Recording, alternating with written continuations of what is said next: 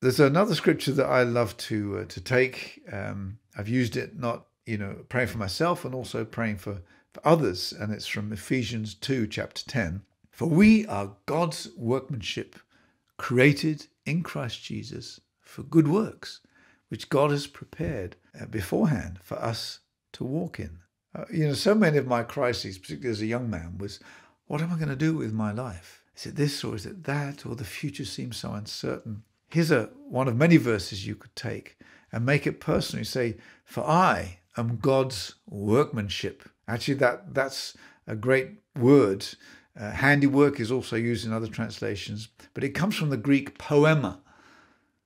And as you hear, that sounds like poem, and it's true. It's a work of art, some kind of creative project.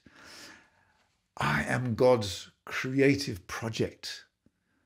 He's making me. I'm created in Christ Jesus to do good works which God prepared in advance for me to do. Changes everything.